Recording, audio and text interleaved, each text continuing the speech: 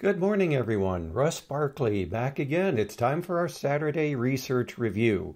This time we're going to focus on one that's a little bit more serious, and so I thought I would skip the dad jokes for this morning and get right into the topic. There wasn't an awful lot of research published on ADHD, but there was a sensational trade media article published over at the New York Post this week that deals with a quite serious topic, and that is on the prescription of stimulant medications for ADHD and the risk they pose for cardiovascular health and disease. I've covered this topic before, but I thought I'd touch upon it again, partly as a reminder, but also because there was a very large study of this published just this week over in one of the cardiology journals. So let's get to it. I'm just going to walk you through this and help you to understand what's going on here. And by the way, I do want to thank Chris, one of my subscribers, for bringing this article in the New York Post to my attention. I was not aware of it, even though I'm aware of the research that this cardiologist cites, or I should say sensationalizes, in his interview with this reporter. So here's the article over at the New York Post. And if you want it, by the way, it also appeared over at Yahoo News. And basically, this cardiologist from New York is saying that children who take stimulants for extended periods of time are at increased risk of having various cardiovascular problems, including arrhythmias, cardiomyopathy, and so on. Now, he is correct in pointing out that these drugs do increase slightly the heart rate and blood pressure of individuals who take the medication. But that's about where the facts end and the sensationalizing begins, because he then goes on to talk about he believes that these drugs are overprescribed, that they're incredibly dangerous for your heart. As you can see here, he ranks these as among the 3 most dangerous drugs that you can take for your heart health. And he goes on to talk about the fact that these medications increase norepinephrine in the blood. Yes, they do, slightly.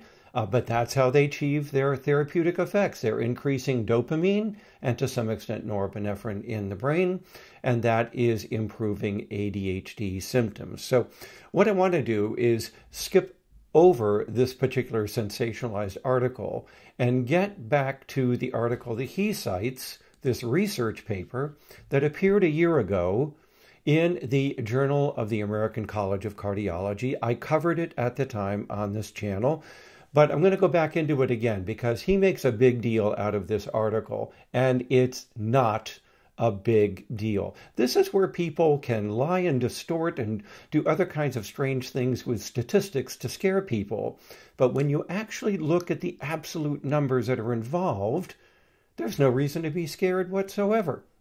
So back to this article that appeared a year ago that he's using to sort of incite fear in individuals taking these medications. This was a very large study that involved more than 12,000 pairs of patients between 20 and 40 years of age. They all had ADHD, and they were grouped as to whether they took stimulant medication or not, and then how long they took the medication, up to 10 years.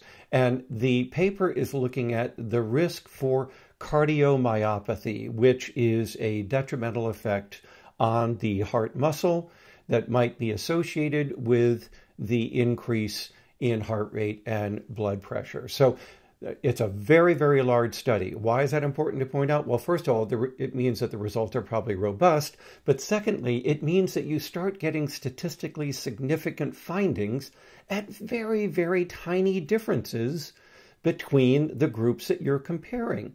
And that's pretty much what happens in this particular paper. So the paper points out that the risk for cardiomyopathy in individuals who did not take stimulant medication for 1 year now, 0.31%, not 31%, 0.3% was their risk. That's without medication.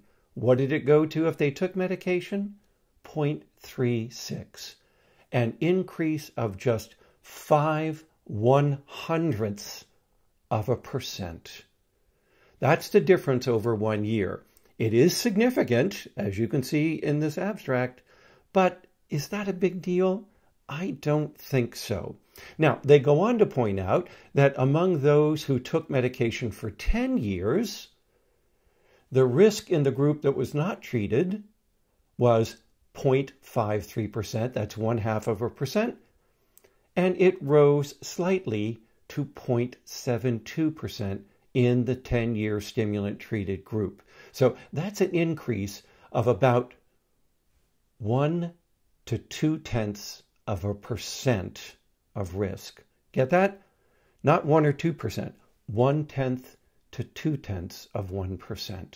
That's it. So now, if you want to play around with these numbers, oh my God, look at what you can get. The increase in the odds ratio was 57% in people who took the medication over a 10-year period. And so you can look at that and say, oh, it goes up 57%, which, by the way, the cardiologist in that newspaper article, that's what he emphasized. But, when you're playing around with very, very tiny numbers, it doesn't take much of a change to get a big percentage of increase. For instance, if the incidence of cardiomyopathy is 1 in people untreated, and it goes to 2 in people who are treated, that's a 100% increase in the risk of cardiomyopathy in the treated group. But it just went from 1 to 2. That's all it did in the population. So do you see what I mean? How focusing on a percent increase in a number doesn't tell us much of anything unless you know the absolute numbers that are being compared. And obviously that cardiologist doesn't want you to know that. So there is a slight increase in cardiomyopathy over 10 years in people taking stimulant medication, but the increase is trivial. Moreover, there's another interpretation in this study, something they didn't look at in this study. Why did some people stay on medication or even take medication and others with ADHD didn't? Gee, do you think that might have something to do with the severity of your disorder? And we know from multiple studies that ADHD alone is associated with an increase in various parameters of heart disease. So just the disorder alone increases risk for heart disease. So could it be possible that you're simply seeing a marker here for severity of ADHD? More severe cases take medication, more severe cases stay on their medication for longer periods of time, and more severe cases have heart disease anyway. So this study really can't sort all of that out. Even though it wants to imply that there's a causal connection here, there are other interpretations of these data. But even if there is a causal interpretation, it's very, very small. Now compare that to the risks of not taking medication, the risks for accidents, injuries, car accidents, death, suicide, loss of your job, loss of education, loss of relationships, loss of marriages. I mean, we can go on and on and on and talk about all of the outcomes associated with ADHD, right? So you have to weigh the relative risks and benefits. And in my opinion, the risk-benefit ratio associated with taking these medications, the risk is very low relative to the benefits that come from these medications, particularly with regard to survival and welfare. So that's what this cardiologist was talking about. Now, let me go on and just talk about the paper that appeared this week, the review, and it was also picked up in the trade media over at neuroscience.com, but they did a very good, I think, very reasonable interpretation of the actual study. Yes, ADHD drugs are linked to heart effects. We have known that for 60 years. Yawn, big deal. Stimulants slightly increase heart rate and blood pressure. And that's what this article was about. Now, rather than dwell on the trade article, let's actually take a look at the paper. It's right here. This is over at the journal The Lancet Psychiatry, and it's a meta-analysis of all studies done on the effects of ADHD medications on what is known as, hemodialic, but we're not going to talk about that. We're going to talk about the increase in blood pressure that's associated with these, because that's what they're really looking at here. So they're comparing all of the ADHD medications for their effects on systolic and diastolic heart rate. Okay, so that's great. What did they find? All right, when we go down and take a look at the results on the hemodynamic values associated with children, teens, and adults, what we find is that ADHD medications, both stimulants and the non-stimulants that are norepinephrine reuptake inhibitors like atomoxetine and viloxazine, increase blood pressure. As far as the systolic and diastolic, it's an increase of 1 to 1.8. And in diastolic, right, it's an increase of up to about 2.4 for the stimulants. And interestingly, for the non-stimulants, it also goes up as well. But there was no difference between stimulant and non-stimulant medication. Now, let's put this in perspective, okay? So we're looking at an increase from anywhere from about 1 to, say, 5 in the systolic and diastolic blood pressure. What is the normal blood pressure? It's 120 over 80. Do you see what's going on here? All right. So an increase in your blood pressure of 1 to 2 in your diastolic, or systolic rather, and an increase of about 1 to 5 in your diastolic blood pressure, it's not a big deal, right? Is it? Right? I don't think so. Even in children whose blood pressure is somewhat lower than it is in adults, the change of between 1 and 5 in these numbers is trivial. Yes, it's statistically significant, but it's not all that much of an increase. For comparison's sake, let's take a look at the increase in blood pressure from walking up a flight of stairs. It's 20 to 40 in terms of your systolic and a little bit of an increase in your diastolic. But nonetheless, walking up a flight of stairs is far more dangerous to your blood pressure than is taking stimulant medication. Do you see what I mean by you've got to put these numbers in context? First of all, you need to know the actual numbers, not the percent change. And then you need to put them in the context of other things that we do routinely, like walking upstairs. And when you do that, you begin to see that in the case of stimulant medications' effects on heart functioning, yes, there's a slight increase.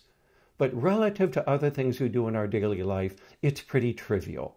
And even the increase in cardiomyopathy, as I talked about earlier, is itself trivial, even though statistically significant. So I hope that this helps you put things into perspective with regard to the cardiovascular safety of these medications. Now, the authors of the study are correct in saying that clinicians do need to monitor blood pressure, pulse, heart rate in their patients before and after they start medication, and to do so routinely when they come in for prescription renewals. But at this point, that's all they should be doing, monitoring it. Now, obviously, if somebody already has pathologically elevated blood pressure, then you're not going to put them on these medications. That would be foolish. Or if they have a history of serious heart disease, then you would not necessarily want to be using these medications. So in those instances where there is sort of pre-treatment problems with cardiac functioning, then it would be prudent to perhaps stay away from these medications or use them in slightly lower doses and monitor their effects on the individual. But there's no reason to be running around like that cardiologist from New York City was doing in the New York Post article and generate fear in everybody about these medications, because it isn't warranted by the evidence. Well, I hope that helps you put things in perspective this Saturday morning about what's appearing in the trade media versus what's appearing in the science journals. Those two don't always agree with each other. And of course, the trade media likes to sensationalize these results, even though it isn't warranted.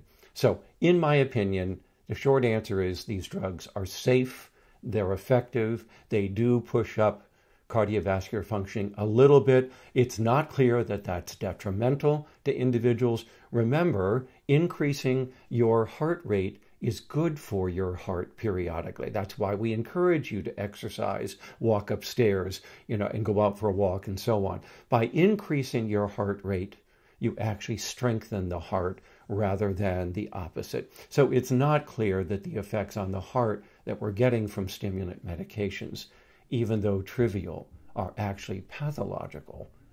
That's not clear. So, well, thank you all very much for joining me this Saturday morning. I hope you have a fine weekend. I'm going to go and watch the Masters golf tournament, my favorite all-time golf tournament of the year. It's a beautiful golf tournament.